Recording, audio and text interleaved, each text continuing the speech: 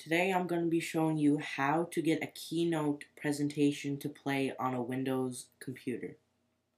So the first thing that you're going to need to do is open up your Keynote presentation, and I just made a quick little one with a couple slides on what I'm going to be teaching you today, how to get it to play on a Windows computer. So once you have your slideshow, you're going to go up to File and then Export.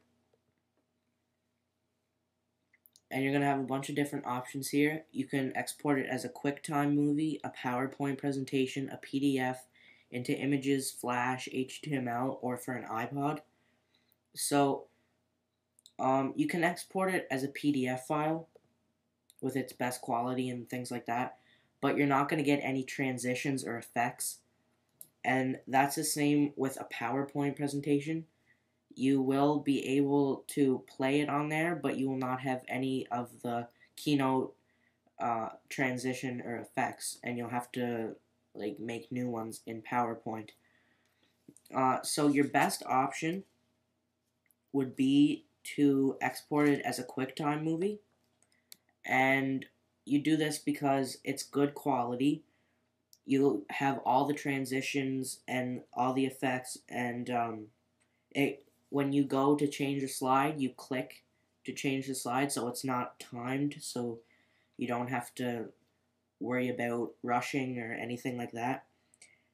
And it plays on most computers that have QuickTime, so you just gotta set your settings here. You can have a fixed time, or you can do manual advance. Manual advance is where you click to change this through the slides, but you can also change it to fixed timing, and you can set the slide duration and things like that, and you can set it to enter full screen mode when you turn it on.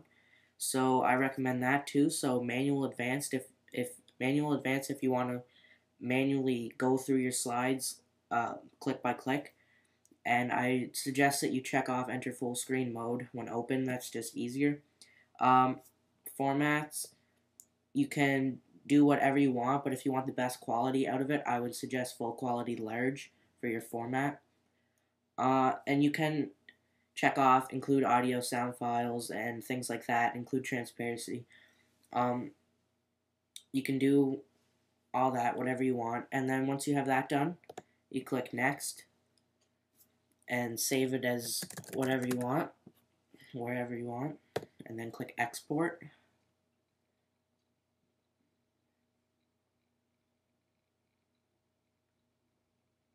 And what it's doing now is it's going to run through all the slides and transitions and break it down into a QuickTime movie. So you'll see a little preview of what it is in kind of slow motion, step by step.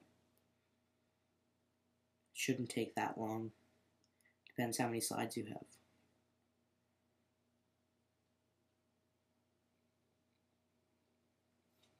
So now that's done, and it's right here on my desktop. So then all you have to do would be send that to an email account or put it on a flash drive and open it up on the Windows computer, and this is what it should look like.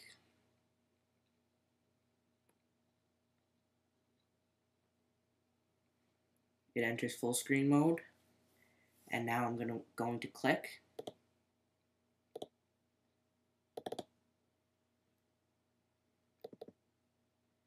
There we go. You have to click right on the slide, not the black section like I was doing. Double click. And here you have all of your transitions and effects, things like that, and it looks a lot nicer, great quality. So that's all there is to this. It's very simple. And then there it's going through it again, and click escape to get out of that. And that's all there is to it.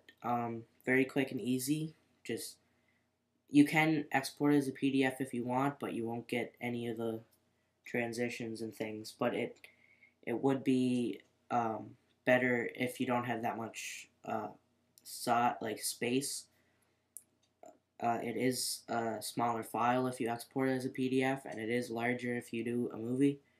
But it's your preference, whatever you like. If you're going for quality and transitions, definitely go with QuickTime. So thanks for watching. Remember to comment, rate, subscribe, and check out my blog at www.blakestechblog.com.